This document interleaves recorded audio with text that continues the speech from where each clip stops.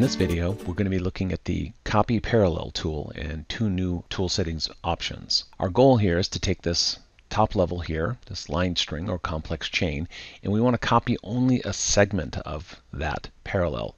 So I'm going to go to my Copy Parallel tool. I'm going to access it by hitting the number 3, and then 9. It says Move Parallel, but it's Copy Parallel also.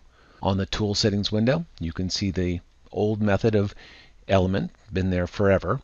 The two new options, again, only available in Select Series 3. So if you don't have Select Series 3, you won't see these two options.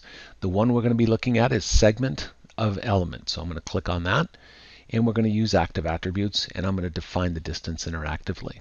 So now I'm going to select this complex chain. I'm going to Data, and you can see I'm only copying parallel, just a portion or a segment of that. So I'm going to move it down here, and then hit Reset.